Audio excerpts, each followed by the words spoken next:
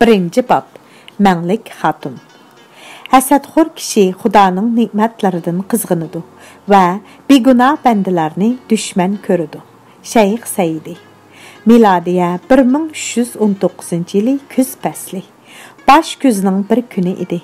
Səmərqandның şimalidəki caylarda yaşaydığan Sulduz qəbiləsi bilən Səmərqandның cənubidəki caylarda yaşaydığan Barlas qəbiləsi Çağatay xanı qoyğan baş naibqə boysunmasdan Mavara Ünəyir ətraflarında yaşaydığan Calayir, Darxat, Manqud, Kiyan, Arlat, Basut, Xonxot, Nodey, Ulğunun, Yikras, Noyoxan, Urunar və Barın qatarlıq 13 qəbilini quturtib, Çağatay ulusıdan ayrılıb çıxmaqçı bopdu degan xəbər Çağatay məmləkətinin paytaxtı Almalıqqa çaxmaq tezligida yetib gəldi. Doğlat, Toxtavi qəbilələrə oxşaş Sulduz, Barlas qəbilələrimi Çağatay ulusuda ən imtiyazlı qəbilələrdən hesablanırdı. Ular ilgiri yasaqni buzğanlıqdan köp qitim jazalanğan bolğaşqa Qorsqıda qum saqlab kelişməkdə idi. Burunqlar qarğı toxu yolğa çıxsa boran boludu degan ekan. Çağatay səltənəti əslidilla yıqılay deb aran kelivatqandı.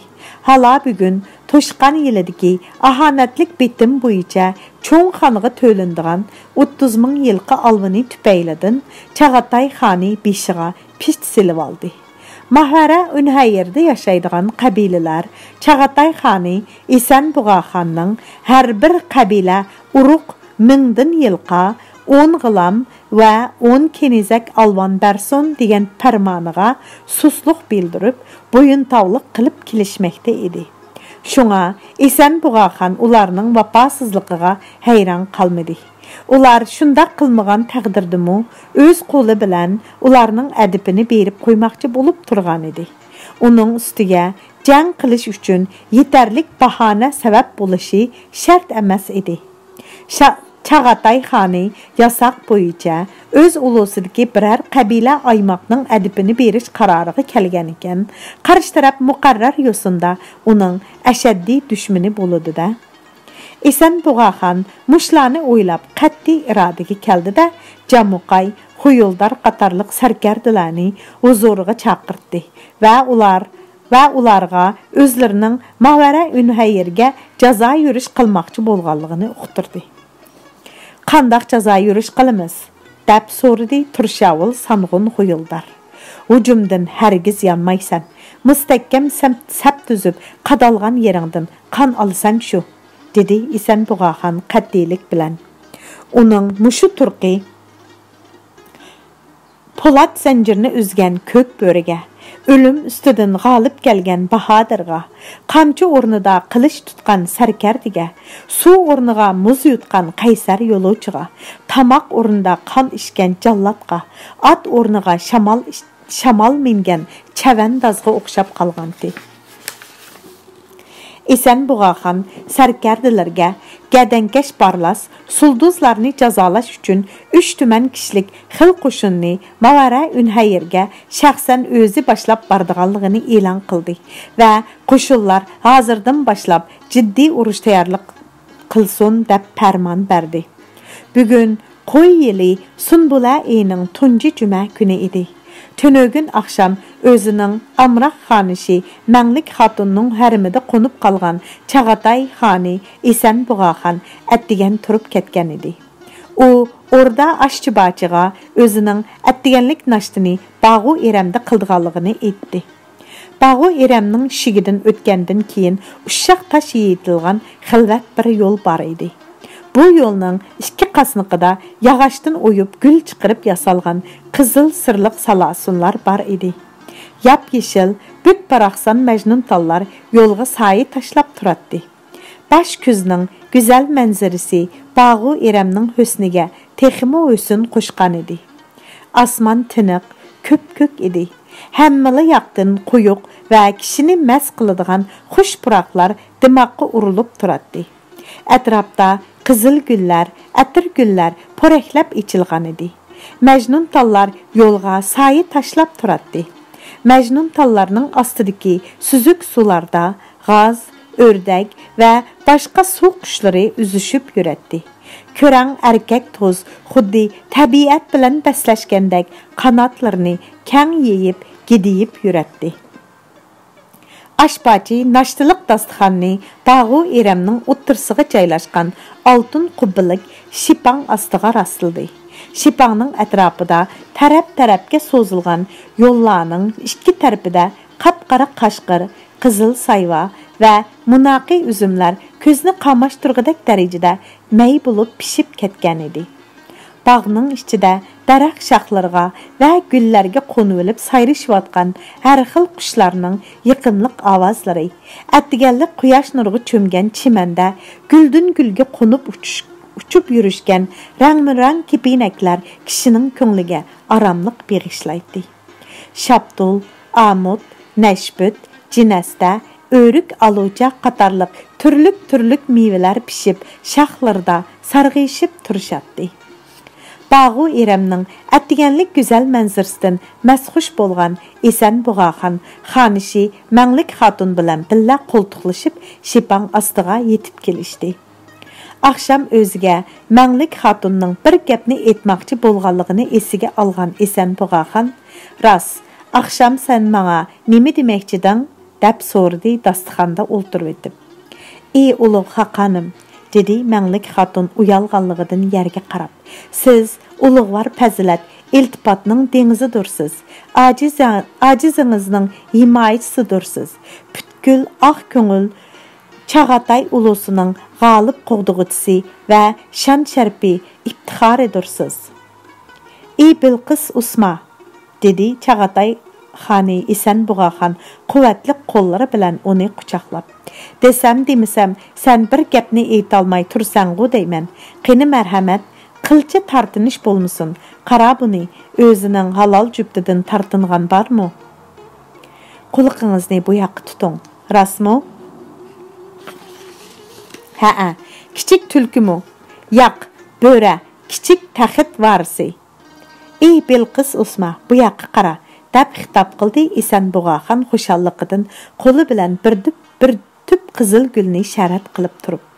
Mənglik xatun xan körsətgən tərəfə buraldı və nazukkini kəlgən bir xunçini gördü. Onun nefis gül bərgiləri xuddi külüb durğan buğaqның qızıl ləvlərini əsiltib səl içilib turatdı. Başqa xatunlardan ta hazırgıca bir mu pərzənd körəlməy ömrünün yerimi ötkən Çağatay xanı Esen Buğaxan Mənglik xatunның eğir boy bulub qalğanlıq idi. Anlap bir dilla ruhlanıb ketdi. "Mubada senin qarnında pütülgən puştum rastilla təxit varisi boluduğan bolsa," dedi o xoşallıqıdın. "Hazırdan başlap onu mən üçün obdan asırğaysan. O, mağa və uluq buvam Çingiz xanğa oxşaş Monqolның kök börüsü boludu." Appaq yüzüdün nur balqıb turğan Mənglik xatunның qarı gözlərindən xuddi yipi üzülgən önçidək şadlıq yaşları tökülgülü turdu. Bu çağda özünü tolumu məhliyə qılğan xotununun güzel camalığı təlpinib durğan Esen Buğaxan, "Kəlgüsüdə tuğulduğan bu təxit varisinin isim şərpi Tughlugh Timur bolsun. O xuddi özünün ismiga oxşaş pütkül Monqollarni ittifaqlaşdırdıgan tog' alam bo'lib, Çağatay ulusini qalbidan qalbiga başlap mansın. Əlhal, mən hazır qoşun başlap yürüşkə atılış aldıda turubdiman. Şuningdan xotirjam bolğaysan ki, zəfər quchub qaytqandan keyin məngü sening yeningda billa bolaman. Seni hargiz yenimdan ayırmayman. Şuna mən qaytib kelgicha özüngni obdan asırğaysan." "Hə." Esen Buğaxan xoşallıqıdan Mənglik xatunğa "Seni söymən, seni qadirləyman" deydigan adətə aylanğan sözlərini demidi. Çünki hazırның özüdə bundaq sözlərinin qılçımı qayıl qilish küçü yox idi. Onun Mənglik xatunğa bolğan çin muhabbetini eniq ifadələşdə onu qoğdaş toğrısıdaki ləvzidinmi artıq söz bolmaz. Mənglik xatun hayacanlanğanıdan birər eğiz layiq söz tapalmasdan yüzləri teximi qızırıb ketdi. "Vay Tanrım, o nemi degen güzel ha? Dünyada muşundaqmı çiraylıq ayallar bolur eken," dəb məsligi kelib ketdi xanның onunğa. Xush puraq çechib, irğanlab turgan bir dəsti güldək çiraylıq umaq yüzünü almamikin desem, almanın jeni yo'q. Şəpəq qızartqan bulut mikin desem, bulutqa uningdək güzellikning hammasi mujassamlangan emas. Bu haqiqatan yüzi içilmagan qiz çokanlarga xas rangi ro'yidir. Mushundaq güzel chiroy bilanla ular erlarning oldida o'zlarini mag'rur tutalaydı. Çağatay xani Esen Buğa xanning boshqa harmidagi xotinlardan bo'libmi, cho'ng haramdagi xotini xaniga satilmish xotundan ko'ngli faqatla suv ichmay kelayotgan edi. Şuna keyinki çağlarda onun ko'nglini kelib chiqishi Uyg'urlarning chag'ri uruqidan bo'lgan bu güzel mənglik xatun o'ziga maftun qilib olgan edi. Onun güzel rangi ruxsari, sho'x, yaqinliq noz xulqi xonning ko'ngliga huzur, teniga shirin lazzat beg'ishlaydigan bo'lib qoldi. Mənglik xatunning balılıq çağları güzel yulduz baylığıdan eqib chiqadigan Qarashahar daryosының yuqori eqindiki sariq suv vodisida o'tgan edi. Tashqin bo'lgan faslda chalish, ya'ni Qarashahar daryosida seriq rangda loyqiliq suv oqqanlikdan sariq suv deb atalgan bu voda o't cho'pi alvak, suyi mo'l, manzarasi güzel bir joy edi. Atisi Çağrıbəkning aytishicha, ularning uruqi Büyük qumluqning yaqisiga joylashgan shahri Ketik degan yerda miladiya 1266-yildagi cho'ng yig'ida Sariqsuv vodisiga o'z qarindoshlarini panohlab ko'chib kelgan ekan. Çağrıbəkning hozir 5000 yilqisi, 1000 tartim to'gisi, bir tuman kalisi va 5000 to'yaq qo'yi bor bo'lib, Çağrı uruqida eng davlatman jamoat hisoblanadi. Mənglik xatun mushu Sariqsuv vodisida Çağrıbəkning oilasida dunyoga kelgan edi. Tug'ilganda o'ng mangzida kunjutdak cho'nglikda bir tal qara sahibjamal xoli bo'lg'achqa, otasi Çağrıbək uningga Mənglik qiz deb ism qo'ygan edi. Mənglik qiz o'zi tug'ilgan Sariqsuv vodisining go'zal dalalarida o'z tangdushlari va qarindoshlari orasida 16 yoshga kirguncha hech qanday tashvishni bilmay, qayg'u hasratsiz o'ynab kulib keldi. To'shqan yili yozda Çağatay xani Esen Buğa xanning yasovullari Çağrıbəkka xanning 1000 yilqa 20 qiz berish haqidagi farmonini yetkazishdi va uningdan xon farmonini ta'xirsiz o'rinlashni talab qildi. Ular bagning o'tavida qizil gulning g'unchisidek güzel va umoq bo'lib yetilayotgan Mənglik qizni ko'rib qilishdi-da, Bakka 20 ming qizning birsiga mushu chiroyli qizni bersan deb turvilishdi. Biroq qizni do'zaxga ishtirishni xolamagan Çağrıbək melimga tegsang tekkin, ammo qizimga tegmagan deb xonning farmonini rad qildi. Xonning farmonini ijro qilishdan bosh tortish yasoq bo'yicha isyon ko'targanlik bilan barobar edi. Kütülmegende Çağrı uruqining beshiga tutilgan qora bulutdek qora kun tushdi. Sariqsuv vodisi dard daryab bilan to'ldi. Avul-avullarda, öy-öylarda xotinlar bilan balalarning yig'izari anglanishga boshladi.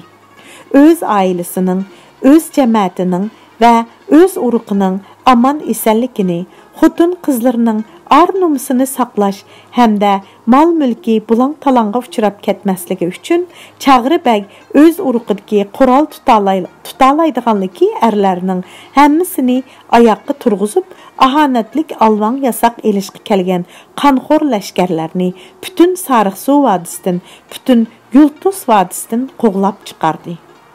Yulduz vodisidagi Uyg'urlarning isyon ko'targanligi xabari Almaliqqa yetib kelgandan keyin Çağatay xani Esen Buğa xan bu isyonni bostirish uchun qon ish kuchi lashkarlarini boshlab Yulduz vodisiga bostirib keldi. Kun qorong'ulashdi. Kang Yulduz vodisini yong'in qopladi. Xonning qon keshkuchi lashkarlari haddi hisobsiz va nihoyatda kuchli edi. Ammo Çağrı uruqidagilar Çağrıbəkning boshchiligida Esen Buğa xonning lashkarlari bilan qattiq jang qilishdi. Çağrıbək arslondek g'azabga kelib, qilichi bilan o'ngga, so'lga chapatdi. Ba'zilarining belidan chapsa, ba'zilarining beshini uzib tushiradi.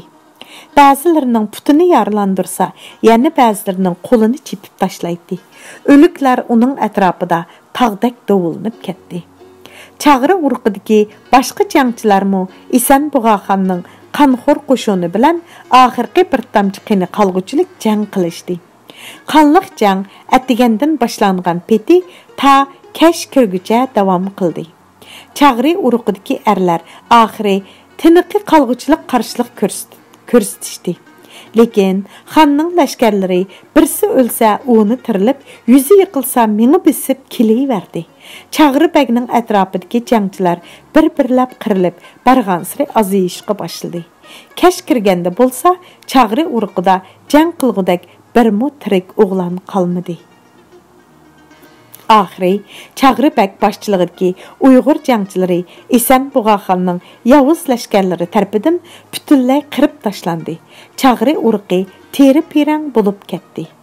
İsən Buğaxanның farmoni bo'yicha o'lmay aman qolgan erlarning hammasi qilchmi rahim qilinmasdan qilishdan o'tkazildi. Hatto amchakdagi o'g'il bolalar va 80 yoshli qeri buvaylarmi bu qatliamdan qichib qutula olmadi. Xotin qizlarning hammasi tutqun qilinib, barliq yilqa, to'gilar va kala qo'ylar bilan billa Almaliqqa haydab ketildi. Tutqun qilingan bu xotin qizlarning orasida bosqinchilar bilan qahramonlarcha jang qilib, boturlarcha qurbon bo'lgan Çağrı bəgning 2 xotini va tabiiy go'zal mangli qizning to'g'ashdek yumaloq yuzidan nur balqib turardi.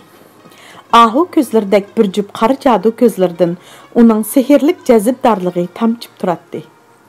Uning o'tdek chaqnab beqishlari, to'lin aydek yosh, go'zal yuzidagi bir jup ziniqlari, ko'k qariga o'sin qo'shqichi, Zöhra yulduzidek qora xoli, o'ymoqdek eg'izidagi sadabdek tizilgan oppoq tishlari va g'uncha bo'yi har qanday odamning masligini keltiradi. Rasida bo'lib qolgan bu qiz g'uncha bo'yiga karomat yarashgan, o'shiqqa tushib turadigan tom qora o'rimi chochlari bilan bir qarashdila har qanday bir erning ko'nglida isyon qo'zg'aydi. U og'zini ichib kulgan hamon uning yavoyiroq, ammo yangicha bir go'zallik namoyon bo'ladi. Ko'nalar ishiq lashkari o'q yog'dirishga boshlaganda shoh bilan gadoyni ayirmaydi. Ishiq bo'rini beparvalik bilan besib kelganda tog' bilan ham xas-xashakni tangli o'chirdi. Jonga ishiq kalkuni yetib kelsa, avod joylar bilan vayrona xarobalarga tangli barham beradi. Chunki ishiq muhabbat ajdahoni topsa, uni chumoliga aylantirib o'tadi. Shohlarni bo'lsa, divonlarga o'xshash xaruzor qiladi degankan. Shunga 50ning qarsini ilib qolgan Chag'atay xoni İsən Buğaxan tutqunlar orasidagi go'zal Uyg'ur qizi manglik qizni bir ko'ribla uningga oshiq bo'lib qoldi. Hush kallasidan chiqib ketdi. Yo'q, u hushyor edi. Mastana bo'ldi. O'yg'oq bidor edi. Xamush bexud bo'ldi. Qisqasi, qizning ishiq o'ti Chag'atay ulusining hukmroni İsən Buğaxanni o'ziga shundoq darajada asir qilib oldiki, uning vujud turxunidan istitak chiqaribdi. İsən Buğaxan mulozimlarga manglik qizni xondolikqa avatildigan heliqi 500 kinazakdan ayirib olib, o'zining harmidagi 40 xotini qatoriga qo'shib qo'yishga buyurdi. Miladiya 1319-yili 8-oyning ma'lum bir kuni saharda Almaliq qal'asining 12 Timur qo'rqi guldirlab ichildi. Beshiga oltin dubulga, uchisiga oltin savut kiygan, beliga qini rangarang qimmatbaho tashlardan ko'z qo'yilib, nafis ishlangan agri qilishni azgan, uchisiga ya o'qi silingan, chiroyli naqsh besilgan sag'ri sag'diqini qiypash qilib asqan Chag'atay xoni İsən Buğaxan tetik qadamlari bilan xon o'rdisidan chiqib keldi. Bu chaqda kun tug'ardagi tang sahar ma'budisi uyqudan texi amdilatin uyg'unib, o'zining binafsha harmiga kirdigan darvozasini uluq ichvatgan edi. Ko'k qarida yulduzlar chalangshib, osmonda kechikib qolgan cho'lpon yulduzimi o'z uvusini tepib olishga aldiraydi. 14 günlük to'lin aymu nur yig'ib turgan osmon gumbizining bir chetida o'ngib asta ko'zdan yo'qolmoqda edi. Kaygan teg'i tarafdan so'qilayotgan sahardagi salqin shamol yipak tug' alamlarni asta lapildatmoqda edi. Xizmatkorlar va barliq harbiy mulkiy saroy xodimlarining sahar qorong'usi ichida harbiy yurishga atlanish oldidagi jiddiy tayyorlik bilan aldirash yurishgan ko'langilari ko'rinmoqda edi. Xizmatkorlar ega jabduqlari oltin kumushdan qilingan tizgin siyirib bir izda soatila to'xtamayotgan qumush quloq g'az bo'yun jada arg'imoqni Esan Bug'axonning oldiga akilishdi. Uning siliq sonlari, gumbazga o'xshash sag'irlari o'tqashlar yo'riqida oltin suyga solgandek yaltiraydi. Atning ko'krak go'shlari lig'irlab turadi. Oldingi oyoqlarining orlig'i shunchalik keng ediki, qilin juvi kiyib olgan bir odam baxuduk o'tib ketadi. Bu arg'imoqning butun vujudida, hatto hushyor dingaygan qumush quloqlarida, peshonasiga oq qashqisi bilan kichikini beshida, paqroq, nam ko'zlarda ajoyib bir kuch-quvvat tapchib turadi. U shundoq uchqur bir arg'imoq ediki, umrdak tiz ketadigan, ajaldak pat yetadigan, hatto ishtik o'qmi uning tezligidan rashik o'qiydigan, ko'zni yumib ochqicha o'tib bo'ladigan chaqmoqmi uning tezligidan hasad qilg'idak darajadagi bir ot edi. Agar bu otning tizginini sal-pal bo'shtib qo'ydigan bo'lsa, xiyol xavardisidan ming hassa tiz o'tib ketgan bo'ladi. Agar qamchi yeb qolsa, 9 g'ulash kengligidagi hangdan bir sakrabla uchib o'tib ketgan bo'ladi. Chag'atay xoni Esan Bug'axon xizmatkorlarining yordami bilan jada arg'imoqqa mindi. Andın o'zining atrofini tamdaq qurshab turishgan, to'liq qurollangan so'latlik bag amirlari bilan lashkarlarning oldiga ot silib keldi.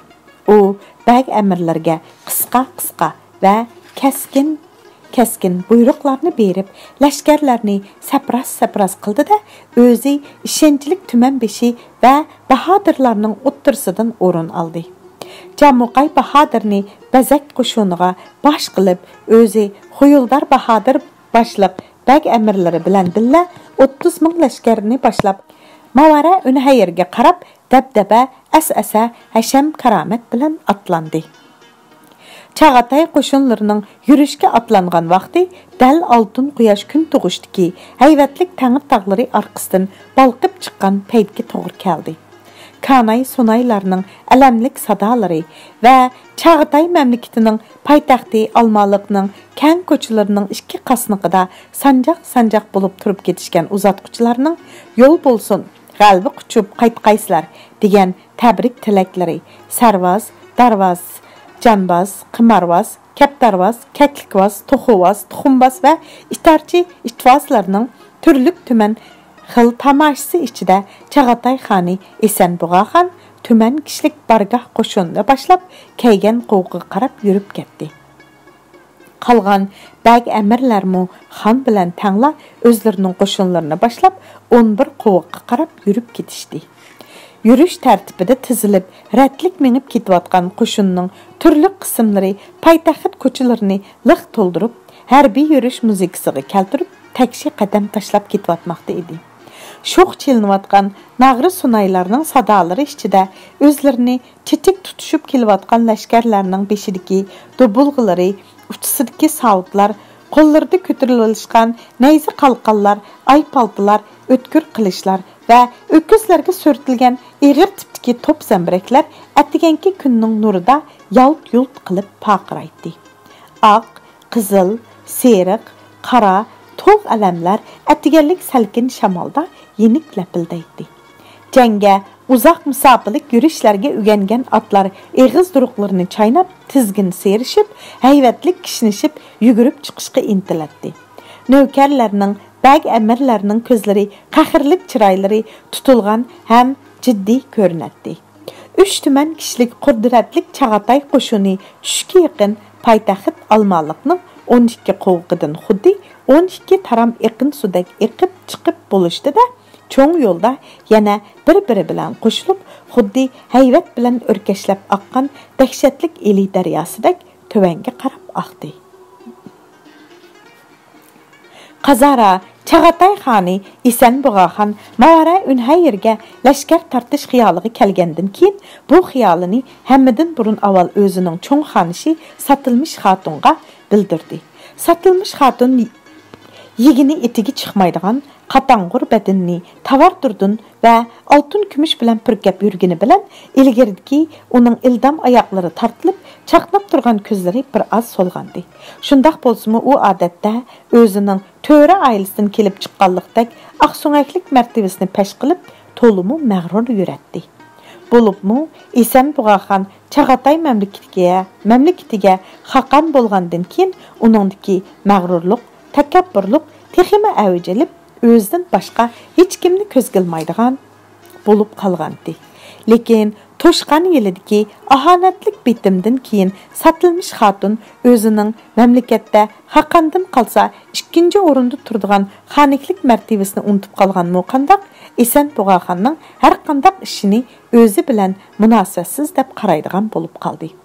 Alhal xonning Mavara Ünhayirga yurish qilish haqidagi fikrini anglagandan keyin tuzukmi o'ylanib qo'ymasdan Xaqanim urush atlantirishni muvaffaq ko'rmasligi butunlay o'zingizning ishi deb javob berdi. Nihoyat bundaq ishlarni xili yillardan buyon o'z xohishingiz bo'yicha qilib kelyapsiz-ku. Bu qitim qo'shinlarimizni yildizdikidek g'alba bilan qaytib keladi deyish qiyin. Har holda muvaffaq mo'lchar bo'lish kerak-da. Shunga sening bu haqdagi fikringni anglab baqqim bor, dedi Esenbuğaxon astoydillik bilan. Ha ha ha ha deb zaharlik kuldi Satılmış xotun xuddi sanglik qilgandek. Hurmatlik xon oliylari, kun bugun qayoqdan chiqdi? Men qerib qoldim. Sizga maslahat berdiganga haddimmi mening? Meningdan boshqa yosh xotinlaringizmi bor-ku, ha? Satılmış xotun zaharlik gaplar bilan xonni chiqib oldi. Esenbuğaxon bir andikdi-da, "Ha, bor" deb g'o'dirab qo'ydi ichida. U o'zining cho'ng ayoli bo'lgan Satılmış xotunning mushundaq katta martaba imtiyozlarga qanoat qilmay boshqa xotinlarga hasad qilayotganligini his qildi. Uningga yana nimasi yetmaydigandi deb o'yladi xon. Mamlakatda xaqondan qolsa ikkinchi o'rinda turadigan xoniga davlat onasi bo'lgan yuqori martabalik ayolning qilib yurgan ishini ko'ring. Burunqilar ko'mirdan tug'ildigan o't, yana kul, ko'mir qoldirgandek hasadxo'rlikdan tug'iladigan mag'rurlik yana hasadxo'rlikni paydo qildi deb bak to'g'ri aytgan ekan. Esenbuğaxon cho'ng xonish Satılmış xotunning bu bo'lmug'ur qiliqini qat'iy yoqtirmadi. O'zi Çağatay mamlakatiga xaqon bo'lib, mamlakat bo'yicha eng oliy huquq, eng oliy martabaga erishgandan keyin xoniga bo'lgan Satılmış xotundagi mag'rurlik va hasadxo'rlik xuddi tag'dan pastga do'milatgan qor pomzigidek hadab yo'g'inmoqda edi. Esenbuğaxon Satılmış xotundan ko'ngli butunlay sovib, ranjiginigacha cho'ng haramdan qaytib chiqdi va oxirgi qarorini o'zining amroq xonishi bo'lgan manglik xotunning hujrasida chiqarmoqchi bo'lib, kichik haramga keldi. Nihoyat xon bu yerda to'lib toza voyaga yetgan, chiroyidan nur yig'ib, go'zal, aqlliq yosh manglik xotunning chekirda jahonni titratguchi xaqonning xotunda bo'lishga tegishlik bir xil oliy janoblik, jaziba, jilva qilib turganligini ko'rdi. Xon cho'ng haramdagi Satılmış xotun bilan kichik haramdagi manglik xotunning xo'y payildagi osmon zimin farqini ko'rib, go'zal manglik xotunga bo'lgan ixlosmanligi hassilab ochdi. Tughlugh Timurxon, Abduvali Ayub. 1-bab 57-batdan boshlandi. Çağatay xoni Esenbuğaxonning cho'ng xonishi Satılmış xotun nasab jamat jihatda Xurasan Uyg'urlarning orasidagi to'ri nasibidan edi. To'ri qizi Satılmış xotunni u Xurasan chegarasidagi G'azna degan yerda amir bo'lib turayotgan mazgillarda amriga olgan bo'lib, bu ayol o'zidan 2 yosh cho'ng edi. U peshonasi tor, qishi qilin, chiqir ko'z, tishlari rassiz, og'zi zanqiga yetgan, lavlari qilin, oyoqlari laglak qushninkidek inchga, eti ustixiniga yepishgan, chiroyidan zahar temib turadigan egiz bo'y, qatang'ur ayol edi. Şu çağlarda onun arqısıdan kişiler bu qızның көңліki aval mörüsüdən, tizidən, ceynəklərdən yırtılıdı deyişkən idi. Həqiqətən mu onun ustixanlarının uçu 2-3 qəvət nimçi kiyim asıdın mu börtüb çıxıb turatdı. Xan, Mənglik xatunның xanısıda qonğan keçisi satılmış xatun bir gecə kirpik qaqmıdı. Qaçanki Mənglik xatun Esen Buğaxanның hərimiga keltirildi, şuningdan etibaran satılmış xatundiki həsədxorluq, kündəşlikmi xuddi egizdən dumulatqan qar pomzikidək gün sayın yoğuna verdi. Gerçi o içini örtəvatqan həsədxorluq, kündəşlik otunun açığını xandan çıxıralmağını bilən, əmma Xaqan ordudan ayrılıb sırtqı çıxıb ketken vaqtlarda qarnıda yığılıb qalğan bütün ғəzəb, nəbrət, həsədxorluq, kündəşlik çoğunu bütünləy kiçik hərəmdiki Mənglik xatunның üstüge biraqla töküb iç pışığını çıxıratdı. Satılmış xatunның hazazullığı Esen Buğaxanның hərimidilə əməs, bəlki bütün Çağatay ulusudumu məşhur idi.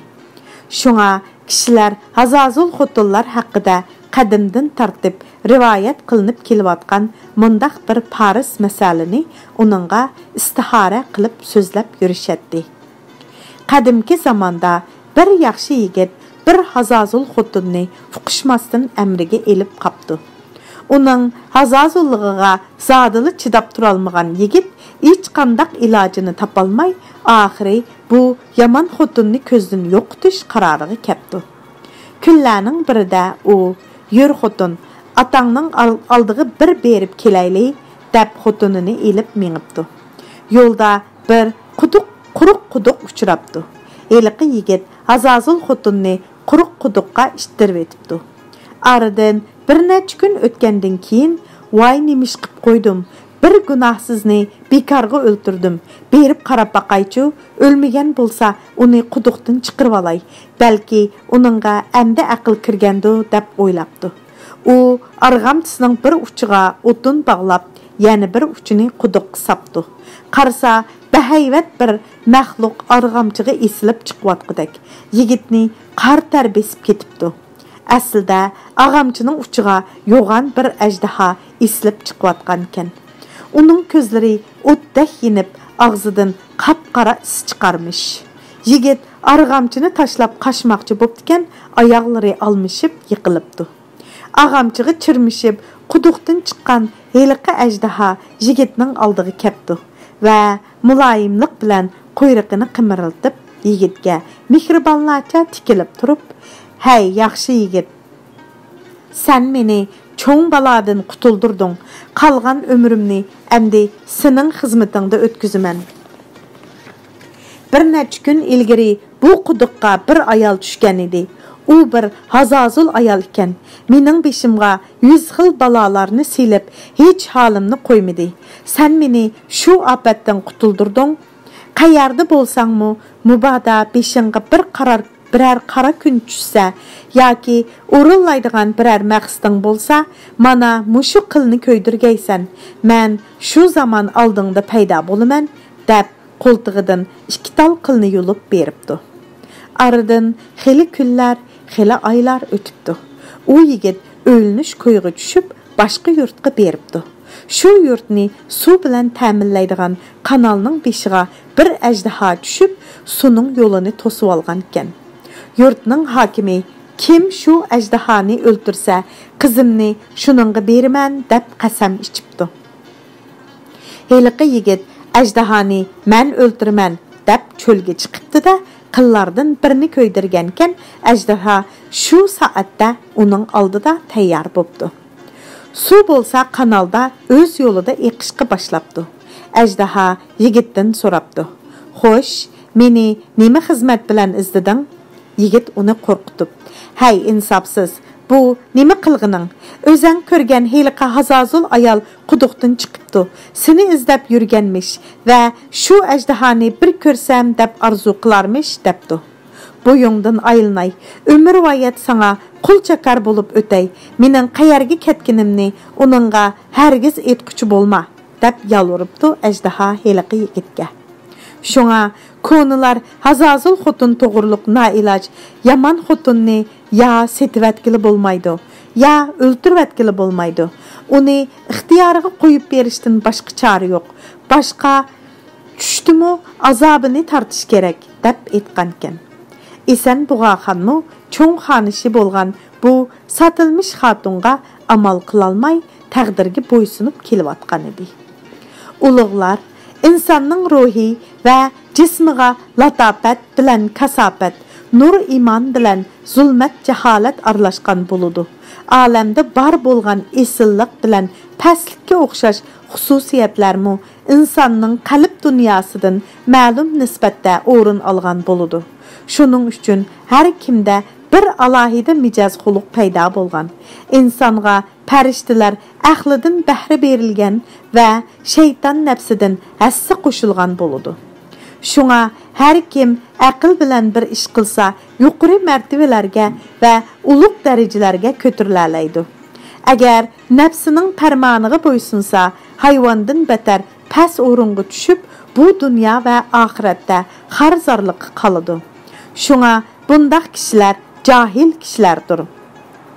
Ular şunun üçün cahil deb atalğan ki, bundaq kişilər oңaylı nəfsinin keyniga kirib, yaman xuluq və yaramaz işlağa qədəm qoyuşudu da, hiris, həsrət, zulüm, sitem və riya, g'ayvat, to'qu töhmətə o'xşaş günahliq işlar bilan məşğul boludu degan ekan. Şunun üçün bunu nəzmida ani şundaq adamlarga mundaq deb istihara qılınğan. Jabr zulüm Şahu Sultanның işi, Rəşik Həsəd Molla İşanның işi, Kibir bayның mikir Tənnaz Juvanның, xulasa həmmisi şeytanның işi. Xoş, bu gəp muşu yerdə turub tursun. Əmdi öz sözümüzə keləyli. Çağatay xani Esen Buğaxan satılmış xatunni kelib chiqishi esil nasabdan. Onun ustiga uni atam elib bergan xotun hozir xanika davlat anisi bo'lib davron surmakda deb hisoblab, uning izzat ikramini haddidan oshirayotgan ekan. Hukmronlik, yurtdorchilik ishlarida uni mamlakatga hammadan ustun ko'ratdi. Afsuski, ana shundaq nikmat farog'at, izzat hurmat natijasida mana mushundaq ahvol kelib chiqdi va uning mushundaq yomon niyati oshkorlandi. Demak, kishi qo'lini isyondan tortmasa va mijoz xuluq saramjonining ixtiyorlik tizginini nafsi ilkiga olgan bo'lsa, fitna, mekr, hasad, husumat qushi uning mengi changisida tuxum chiqirdi va isyon havisi uning ko'krak qapsida o'rin tutdi. Satılmış xatun Esen Buğaxanның əmriga o'tgandan beri birər qitimmo hamildar bo'lib baxmagan edi.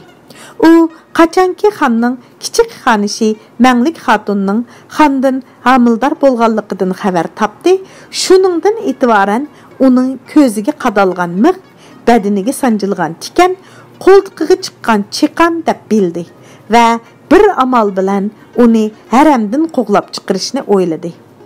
Bunun üçün satılmış xatun uzaq oylab, axiri bir zaharlik tədbirini tapdı.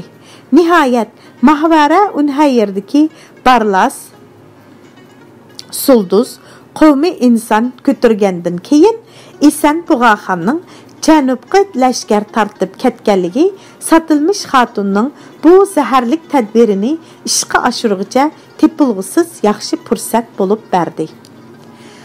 Mənglik xatun kündiki adeti boyunca çaşqa vaqtida Bağu İrəmdən xabgahiga qaytdi. O, didəklərini əgəşdirib xabgahның aldığı kelib, səlkin şamalda yenik təvirnivatqan dər pərdilik dərizilərinin uluq içivitilgənligini görüb, köngli bir nərsini səzgəndək boldu da, xalar xalımas pələmpəyge qədəm bastı.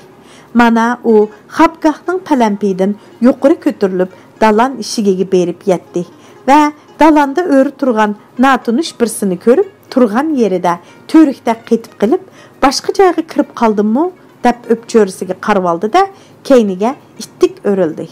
pələmpəydən qaytıb yerga aldirash tushib ketib etib, müdürüb ketib, çöri qızlarning quchqig'i yiqildi. Shu asnoda ustiga tugmalari etilmagan yipak ko'nglak kiyib olgan, qora tambolliq, qora chashliq, mangzi qizil bir er kishi dalandan o'qdak etilib chiqdi-da, o'zini Bağu Eremning ishigiga atdi. Dal mush chaqda Bağu Eremning ishigi taraqlab ichilib, 4-5 turg'avutni orqasiga silib olgan xanika satilmish xatun ishik oldida paydo bo'ldi va haramdan qochib chiqayotgan heliqi natunush erni tutishga buyruq berdi. Turg'avutlar hash-bash deguncha bu erni chambarcha bog'lab tashladi. Nima odamsan? Xonning harmiga xondan boshqa er kishining kirishi ma'ni qildiganligini bilmamsan? deb so'radi uningdan satilmish xatun qahr qilib. Cho'ng oyimga ma'lum bo'lg'ayki, dedi yeliqi natunush odam yo'lqinib turib. Mening haramga kirdigan beshim 10 mu? Kichik oyim meni chaqirtibdi ekan, shunga kirdim. Ko'z oldida yuz berayotgan bu ishlarga qarab, mangdab turib qolgan manglik xatun voy deb vaqirvatdi. Saynadiki taraq turuq qilgan va vaqirgan tivishni anglab, bo'yni appoq va uzun yungluq bir qora it palampayning ostidan yugurib chiqdi-da, satilmish xatunga qarab havishib bordi. Biroq ovozni anglab, bir dilla uni tunib qoldi va xijil bo'lib, apu so'rgandek asta g'ingshib yerda yetib quyruqini shpanglatdi-da, ko'krigi bilan o'milashga boshladi. Satilmish xatun manglik xatunni tillab ketdi. Voy zidipas, seningda zodi nomus degandan asar bormi? Ya er haqqi demisan, ya xalq olamdan izzat tatmisan, bir damlik nafsingni yig'olmay yomon yo'lga kirib ketdingmi? Qara seni, shundaq esil xaqan eringa qarasaniding, barkitini to'zdivatding. Ering xaqan urushdagi odam edi-ku. O't ichiga kirayotgan, qon kechib jang qilayotgan kishi edi-ku. Sening bu nashayan ishlaringni anglasa, hozir uning ko'ngli qandaq ko'tirsin, qandaq urushga kirsin amdi. Uzun yungluq qara it xuddi bu ikkisini yarashtirmoqchi bo'lgandek g'ingshib, eli satilmish xatunning oldiga, eli manglik xatunning oldiga yugurib keladi. Xuddi xafa bo'lma deganda qilib, satilmish xatunning putidagi qizil saxtiyan o'tigini yalaydi. Aldı putlarini quchoqlaydi, qo'llariga qarab intiladi. Ikki o'ttirida yugurib bormaydi. Sen 1001 yili mekir nazu kerashmang bilan xonning ko'nglini o'ylab, o'zimga band ram qilib oldim deb o'zingga besyar tamanna qo'yatding-ku, deb manglik xatunga zahrini yana sanjishga boshladi satilmish xatun. Anam rahmatlik, xotun kishi kechisi sayraydigan qush, hech qanday qushmi uningdek chiroyli sayramaydi deydigan. Sen numussiz aslida xon eringning qo'yinda sayrapli qolmay, yana o'ynishingning qo'yindimi sayraydi ekansan-da. Ana shu vaqtda manglik xatunga bir dilli jon kirgandek xo'rlangan peti joyidan sakrab turdi-da, o'pcho'risiga bir qarab atgandan keyin o'ziga o'zi hayron qolgandek, "Voy jinim-ey!" deb so'zib so'zlashga boshladi. "Nemishqa men bundaqchim o'ltirgudakman, ha? Nemishqa o'zimni san xar qildirgudakman? Bütün buzuqchilikni sen bir o'zing qilsan, nomus degan nimani sen bilmaysan." Manglik xatunning so'zlari jon-jindan o'tib ketgan cho'ng haramdagi satilmish xatun xuddi cho'qqi desib olgandek uning tashlandi. "Voy-ey, voy chiroyliq, o'zingizni tamchi o'tmagan o'gza, qo'ziq qaqmagan tamdak pokiz deb qaramsiz? Bilimiz, sen dingil qash, yapma qapoq, olg'ay ko'z, sho'r tumshuq, to'g'ir quloq, do'rday kalpuk, hingang chisha, hap qovuz, uzun inak to'qi manglayni. Senza xiyolingda erim xaqan bo'lgandikin, hech kim meni tak etib chekalmaydi deb o'ylaydi ekansan-da. Bu sening uxlab tush ko'rganliging." Uning bu haqaratiga manglik xatun oxiri chidab tura olmadi. "Satilmish xatun" deb baqirdi u g'azab bilan. "Balkim nuqsonlarim bordir. Uni yo'shirayotganim yo'q. Ammo shuni bilib qo'yginkin, xaqan erim bilan menga til tekkizmagin. U men ko'zimni ichibli ko'rgan erimdir. Sen kuymi yo'q xotindan maymoq bo'lsa-mu, qiz yaxshi deganni anglamaganmi? Erim men qandaq amroq. Ha, Hey, satılmış hatun, şu çaqqichimi men sening bütün hazazlıqingga taqat qilib keldim. Bas bo'lar endi. Razı emasman. Ko'tarolmayman, quloqni solmayman. Valaqlimig'in bas endi. Manglik hatun so'zini tugitibla xuddi zaharlik yılandan qaşqandek satılmış hatundan patiraq qutuluşni ko'zlab xabgahiga kirib ketay deb o'rnidan turdi. Satılmış hatun teximi azvayligil turdi. Meni ko'zgilmay beshimga dassamakchi bo'layotganini qara buning. Men kim, sen kim? Har qancha bo'lsangmi yana to'qal xotunda sen. Haqqan ering yeningda bo'lmagandikin nesivanga shukr qilib uyingda o'ltirsang bo'lmasmidi? Sana o'ynash tutishni nima qo'ydi? Kulki kulib kelar, kaynidan yig'i qo'g'lab kelar deganni anglamaganmisan? Buning hisobini bersang-ku texi. Satılmış hatunning mushi tapdiki talati yuziga qo'ngan chivin 40 parcha bo'lib ketgidek turilib ketgan edi. Manglik hatun jim turib tarsa bo'zak bo'ladiganligini tushanda bo'lg'ay darhol qaytirib hujumga o'tdi. Hisob bersam Haqqan erimga men berorman. Sana nima daskatdi? Dedi umu bo'sh kelmasdan. Manglik hatun huzur qilib yashayotdi. Endi men uningdek yashayolmadim deb alam bo'layotamdi sana. Ichingga o't ketmasin yana. Yiqilganning ustiga chiqib tap degandek qara bu bayqishni. Er bilan ayolning o'tirsida buningdan boshqa ish bo'ludi deb o'ylaganmiding? O'ynagan bo'lsam men o'ynabdiman. Qaring nima sening? Mangimi hassiz chiqib qolar deb o'ylavdingmi? Ammo satılmış hatunmu gapdan to'xtaydigandek emas edi. Ha, shundaqmi? Dedi chalmoqqa. Men g'ayvat qilmadim. Ko'zim bilan ko'rganni aytyapman. Ishonmasang munidan so'ra qarag'im. U so'zlab o'tib, eliqi natunish erni ko'rsatdi. Manglik hatun tatirib ketdi. Yo'q, to'kmat so'z. Yolg'on. So'zlasang so'z chiqidi, cho'qiyversang ko'z chiqidi debdikan. Kechalari yolg'iz yotqiningda kimlar sana hamroh bo'lishib berayotganligidan boshqalarning xabari yo'q deb o'ylaydi ekansan-da, yana kerakmi sen buzuqqa? Manglik hatunning demi ichiga tushib ketdi. Chiroyli lavlari ko'p bo'lib tatirib ketdi. Iflos qo'l bilan yuziga bir shaplaq urgandek nafrat va alamdan butun vujudi titrab ketdi. U o'qdak uchib berib satılmış hatunning oldiga keldi va jonsiz ovozi bilan ingrab turib, "Kim? Menmi?